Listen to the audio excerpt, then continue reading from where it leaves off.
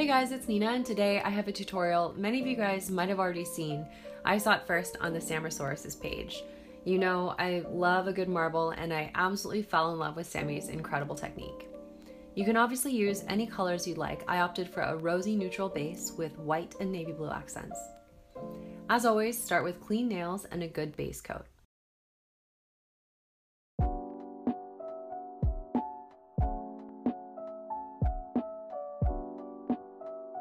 Once your base is dry, paint one thin layer of the lighter neutral shade.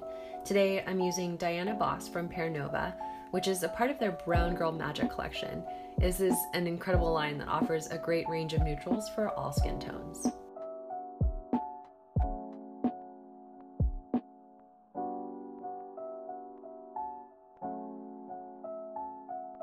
And this is really the fun part. So you take a palette, today I'm using the back of a diamond label, and blot out some of the same neutral shade as the base. Then dollop in your other polishes. Then take a toothpick or a thin brush and drag it through the blob once. Just once, otherwise the colors will blend too much. Now grab your handy dandy clear stamper and pick up the polish by pressing into the polishes. This will cause the colors to bleed and blend, creating an organic marble-like pattern.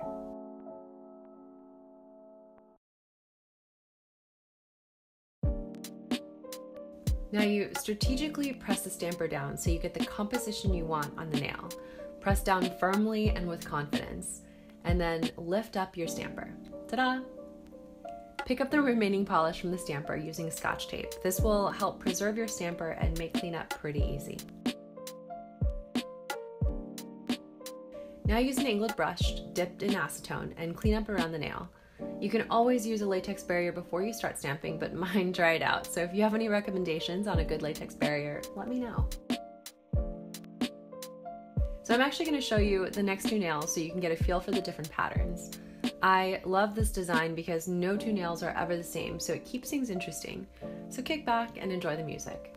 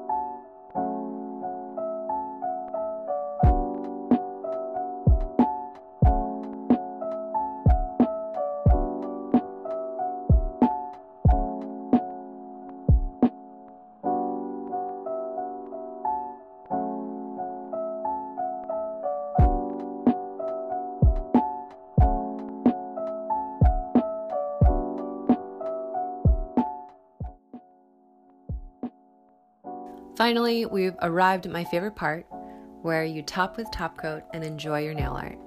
I hope you guys like this video. Please make sure to like and subscribe and let me know what you'd like to see next in the comments below.